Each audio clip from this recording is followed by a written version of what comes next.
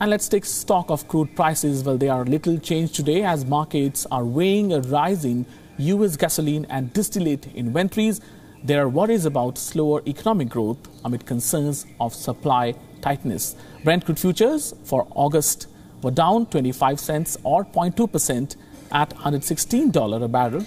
In light trading, as August contract is set to expire today, the more active September contract was at 112, down 27 cents or 0.2%. Now, US WTI crude futures were down 19 cents or 0.2% to $109.5 a barrel.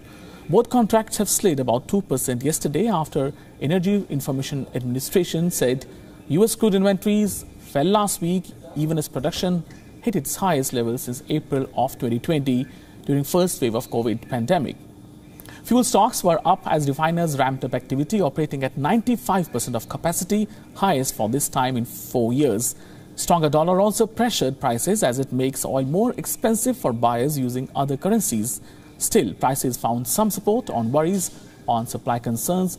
OPEC and OPEC Plus, that includes Russia, began 2 days of meetings yesterday with sources saying there was little prospects of pumping more oil. WION now available in your country. Download the app and get all the news on the move.